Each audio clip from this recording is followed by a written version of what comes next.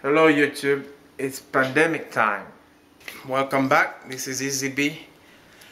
Today I would like to cover my top 5 selection for watches during a pandemic or quarantine. Quarantine situation where you may still have to move around, stay fit, active, take care of your family, and not worry about the watch being damaged or broken. So something affordable, sturdy, multifunction, and practical. Affordable means really low, below 200, except for one of them. Now let's go to the watches. So let's start from the most affordable to the least affordable. So at the bottom of the price range we have the Casio MRW 200H. This one is kind of your Walmart special. It's about $20 or less, right? Easy watch, 100-meter water resistance, easy to read. It's mimicking the look of a diver watch. It's a 45-millimeter plastic resin case. It takes a battery, of course. I think the average year life is a year old. So this is a good watch to wear if you don't worry about breaking it or damaging. As you can see, it's pretty tough. I've been wearing it a lot. There are some scratches on the glass, the crystal. Basic timekeeping, date and time. Still have a calendar, so about $20. Casio MRW 200H, your Walmart special. Okay. The next one in the loop is this one right here. So the DW5600 is a classic Casio G-Shock. I really like this look. This is a classic watch. It's got an octagonal body. As you know, a lot of the G-Shock are now kind of round. This one is octagonal, quite slimmer than the normal new popular DW 6000 series. Octagonal body, LCD display. It's about 49 by 33 millimeter.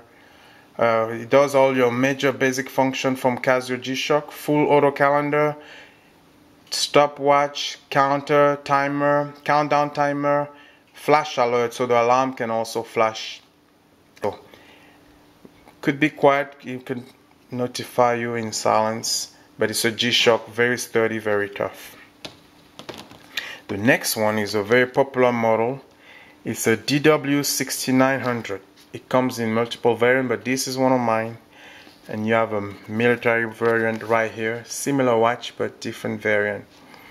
The DW 6900 series, very popular movement. This one I customized it. I just opened the bezel and made it a little ugly, I guess. But popular G-Shock watch. Shock resistant, 200 meter water resistance. A very good watch. This will be probably, it's number 3, but this will be the best value for toughness, functions, and reliability. So it's got countdown 100 to the 100 seconds. It has a stopwatch, full auto calendar, backlight with afterglow. So when you press the light, it has a glowing effect right after the light in the background. Also does the flash alert, and the battery lasts about 2 years. I think this one I've only replaced the battery twice, and I've had it for about 8 or 9 years at least. As you can see, it's been worn several times. I do anything with this watch: swimming, not so much diving, but maybe if you just snorkel or up to 50 meters, you will of course work very well. Labor, hard yard work, any kind of intensive labor, abuse, sports, mountain biking, falling on rocks, this will take it. DW 6900, a very nice, I like this one a lot. It's one of my favorite. Of course, you can have it in very different model, fancier or more military looking, green, dark, all kind of colors. Being stuck in the house or around your compound or wherever you reside does not mean you cannot be classy. So I threw in a Seiko, which is the Seiko men's Recraft. It's automatic. This one cost about $180 to $200 or $150. I really like it. So One of my rotation is to wear this one once in a while, so I feel a little bit nicer, right? Again, I have more watches that are cost a lot more than this, but this is a good one to wear. I really like it. Automatic movement, stainless steel bracelet. This one is 43.5 millimeters casing. It's got a retro style look, if I can capture the look right there. Very nice, very stylish. I like it. It's your more dressier version. It's powered by a Seiko caliber 7S26 automatic movement, and it's got an exhibition case back. So let me see if I can do it one-handed. Exhibition case back, so you can see the movement in the back of the watch. Very nice. It's a self-winding movement, so it's activated by and recharged by the movement of your wrist. The battery the specifications are about 42 hours reserve, battery reserve. I've had it last about that time, about a day and a half without wearing the watch. So this will mean if you don't wear it, it will last for about 2 days. But I will always recommend keeping automatic watches or manual winding watch, self-winding watches on some kind of watch winder. Scratch resistant display, so you can still take some abuse. I've done some exercises wearing this watch and some labor. So nice one, clasp deployment movement. So because you're stuck in the house doesn't mean you can be stylish. So this will be a good one. Seiko, around $150 to $200. And retro look. So if you want to be classy, this is a good one to do. The last one on my list, last but not least, it's above $200 price range, but I found it the best value in terms of functionality and features and complication. Of course, it's an Apple Watch.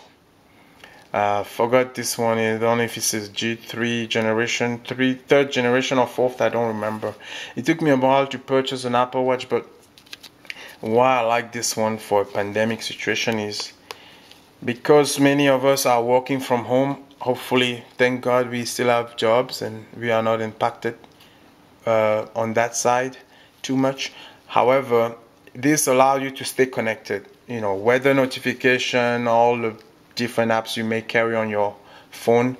The Apple Watch is quite tough, but not as tough as a G-Shock, so I had to switch my stainless steel band to a rubber band and put a little case protection here.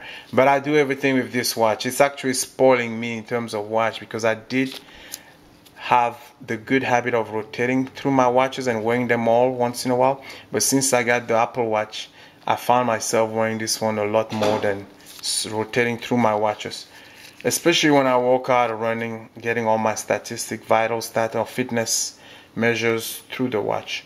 But I think ultimately, if you were to be quarantined or stuck into a situation, it's good to have an Apple Watch, and of course with the different functions such as the health app, which allow you to still call for help or have warning based on the data plan on the watch. If you have one with the data plan, this one doesn't. But Apple Watch, of course, it's hard to beat an Apple Watch in terms of functionality. The point was having a review of things that are quite affordable and don't make you bankrupt. Most of them are under $200 except for the Apple Watch. Hope you enjoyed. Again, these videos are meant to be a distraction and a break from your daily routine during COVID-19. Thank you for watching. Remember to post a comment, like, and subscribe, and I appreciate the support. Thank you.